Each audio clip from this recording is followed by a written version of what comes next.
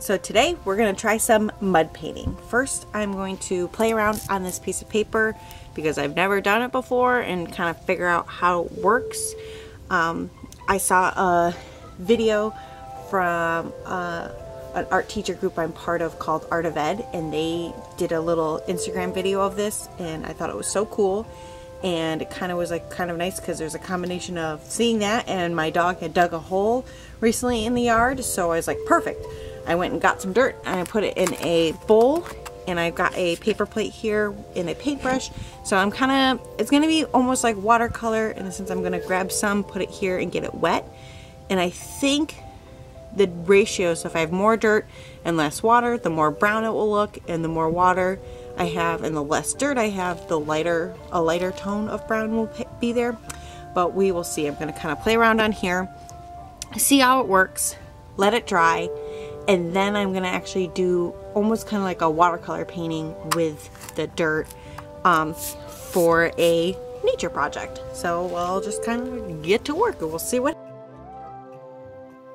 So I began with just a pinch of dirt on a paper plate, and the watercolors to me was like, okay, I'll just add water to the dirt like I traditionally do with my watercolor paints. It wasn't working, so I dumped just a little bit of water from my water cup, and I actually got to mix it, and it was a really good consistency, at least what I thought would be a good consistency for my first time. And it was about 50% mud and 50% water, so it was like a 50-50 ratio.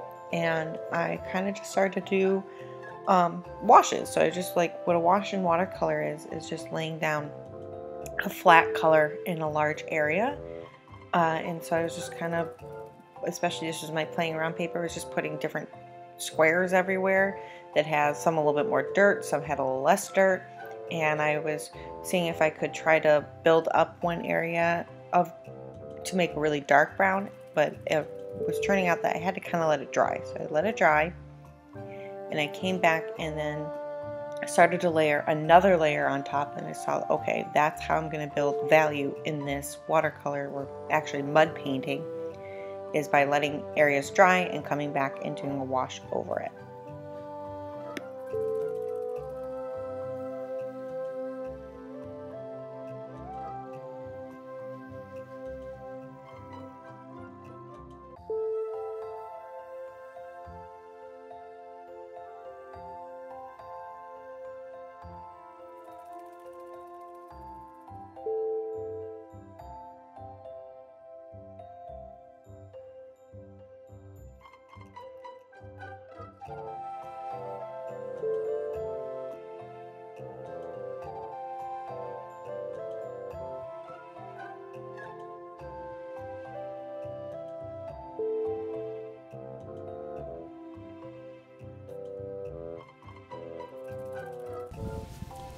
Alright, so what I've learned is that it is very similar in watercolor in the sense of that you do light washes first and then layer on top with darker tones or a similar tone, and so it creates value that way. I really liked it here because I had a lighter, like I just put a light wash down, let it dry, and then I put a second wash on top of it, and it made a darker tone. And then I tried to pat some dirt just on it to get it even a darker shade. So it's not going to lay perfectly flat because I'll have like these little clumps of dirt in it. But I really like how it's just, I've got to lay down a flat wash first of just a mixture of just a little bit of water and the dirt to make a little mud. And I just do one wash first, and then I can go in, let it dry, put just a second coat on top, and I think it's just going to be layering like that. So I'm going to let this fully dry, and then I'll actually start working on a flower painting that I drew. So we'll see how it looks. Way later in the day, like it was around dinner time, I realized I could actually rub the dirt off after it's fully dried, so I wanted to show you what that looked like. I ended up not rubbing the dirt off in my flower picture at the end of the video, but I thought I'd still show you that you could still take the dirt off.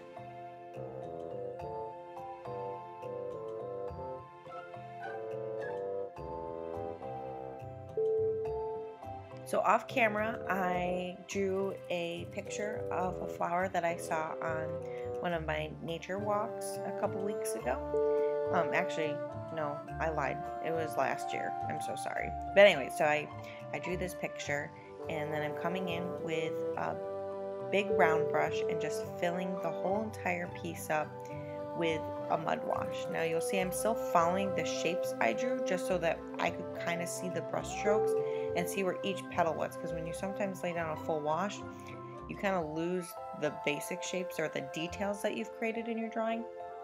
So I was kind of trying to still go with, use my brush strokes as a way to see where each little petal was.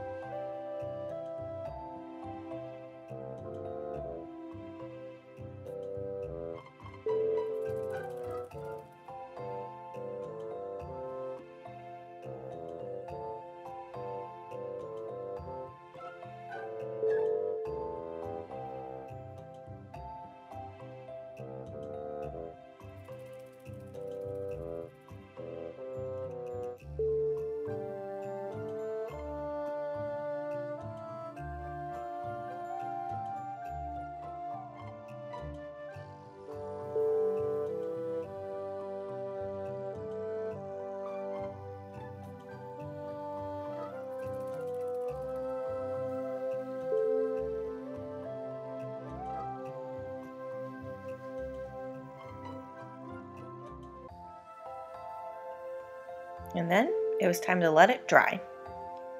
About an hour or so later, I came back to it and it was ready to go. So I then started to just do a second wash and not do, so like with the first wash I filled up every single petal. With the second wash, I was only going to fill up the parts that had more like a medium shade to it. So I was light first and then in the medium stage, and I'll later go in a dark stage. So here I was just adding some areas that I need to darken up to get to the darker stage. And again, you'll see I kept one of the flower petals in there a little bit lighter because I didn't want to lose it. And if I wanted to make it darker, I could make it darker in the next round of mud painting so that I wouldn't lose it.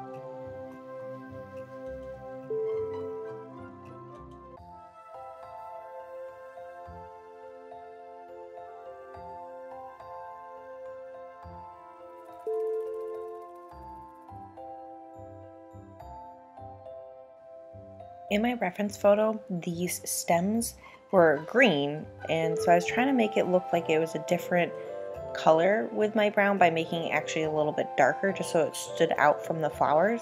And this is where I was actually figuring out how to really layer dirt on top of this mud painting to really make it darker, and it wasn't working. So because it was still wet and I tried to put dirt on top, the water in the brush just would spread the mud around and it wasn't working. So I still stuck with it and was very patient and was going back and forth between the dirt and the mud.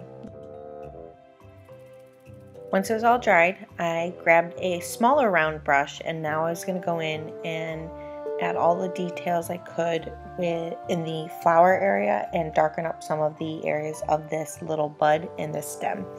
So you'll see my mud actually dried a little bit on my paper plate because I again let it fully dry on the paper, so I had to add a little bit more water. And here's where I'm finding out how to actually really layer the darkest of darks on the green areas or the dark areas, and it ended up being I'd do a layer of the mud paint, and then I would go in with the dirt cup and pick up a little bit of the dirt and just dab it on, and then add a layer of mud paint over that. And I think that was what was really working to get the super duper dark areas with the mud painting.